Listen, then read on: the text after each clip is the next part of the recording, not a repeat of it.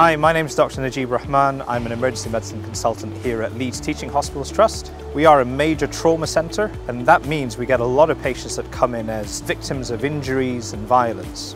And unfortunately, that also means we get a lot of young people, particularly within the ages of 11 to 25-year-olds. Sometimes they're very seriously ill. They can have multiple stab wounds, needing blood transfusions and potentially life-threatening injuries.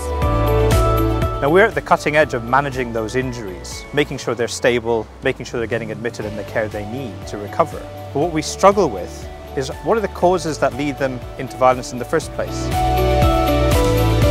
It's quite distressing with this group of patients when you think about the future and where they're going, what are they going to end up as an adult. That's why we've got an A&E Youth Navigator service. It's a fantastic initiative which allows youth workers to engage with some of these vulnerable young adults.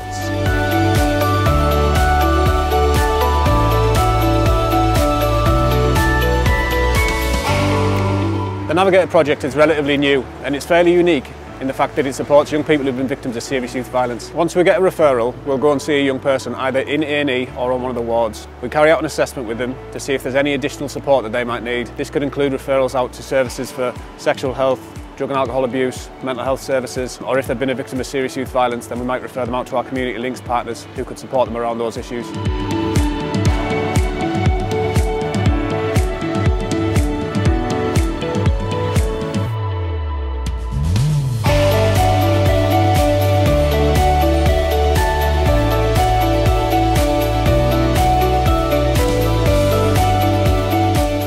So when we see young people coming in with life-changing and life-threatening injuries, that's often just the tip of the iceberg. When we try to understand what drives young people into such circumstances, what is the trauma and adversity that they faced out there in poverty, in gangs, in other situations linked to addiction, abuse, self-neglect, all these drivers end up into a vicious circle and a vicious cycle of violence. It's a great opportunity to have our youth navigators engaging with these young people within the hospital setting, when sometimes they're at their most vulnerable, but actually they're also most willing to listen and engage with why they ended up in hospital in the first place.